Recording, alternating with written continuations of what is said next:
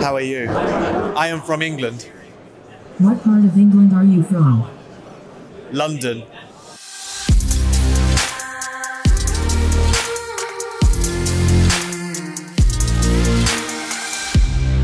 Mike Brown here, Editor-in-Chief of Interesting Engineering.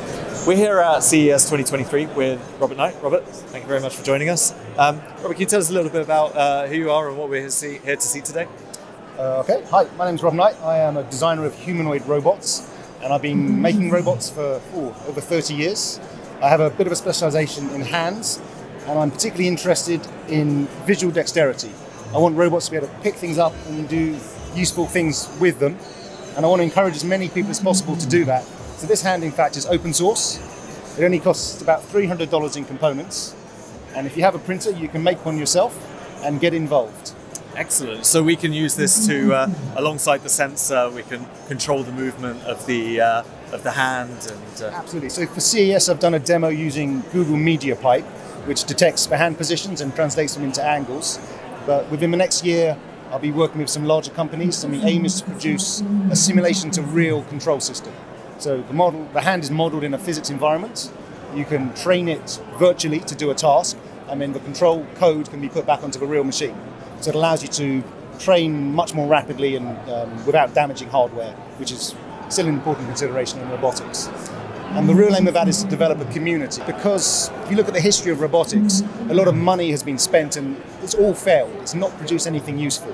I'm not convinced it can be done in a classical way because of the amount of trust we're going to have to be able to place into the machines. But if you're going to build from the ground up, we're going to have to find a series of applications that allow it to become self-sustaining. Someone has to find the application that we can achieve with the present levels of technology that will generate money to get to the next step. And if you have hundreds of groups looking, that is a much more likely thing to happen. So that's really my aim at this point, to get the tools to allow people to do the experiments so that someone can find the path through. Because we have this obvious vision of the future, right? In 20 years, 30 years, some horizon, the robots are everywhere, they're doing all the jobs, and like the Jetsons, we've always had this fantasy.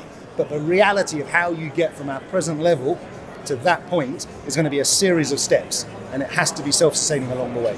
so can you also tell me a little bit about Zosie, who we have here today? Sure, okay. So Zosie is a social robot with a hyper-realistic face, and it's really exploring how robots and humans can talk and communicate in a very natural way. There's, again, this possibility in the future that you're going to want to be able to talk to your machines in a very natural way, and you want to say, you don't want to have to detail every little thing.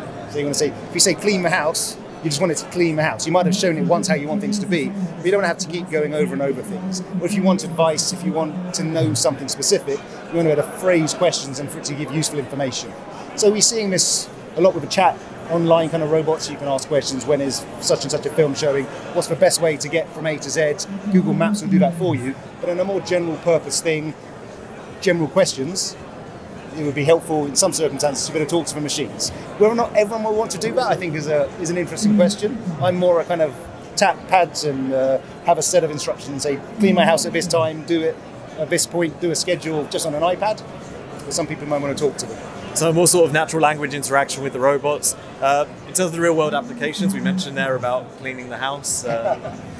So for receptions, in a place like this, if you turn up and you don't know where you're going, then you could ask it, how do I get to hall so-and-so?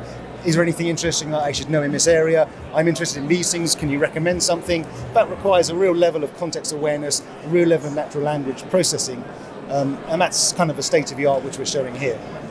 Excellent, right. And is that also an open source design as well as part of it? No, that one's completely proprietary. Oh, I see, okay. All right, so as we're looking to the future then, it seems like all of these designs could potentially have a major impact on the world around us.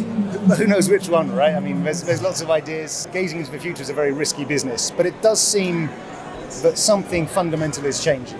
That's excellent. Well, it seems like a really exciting development in this space, and we look forward to hearing more about it. And, thank you very much for joining us today. Thank you so much. Thank you. Great.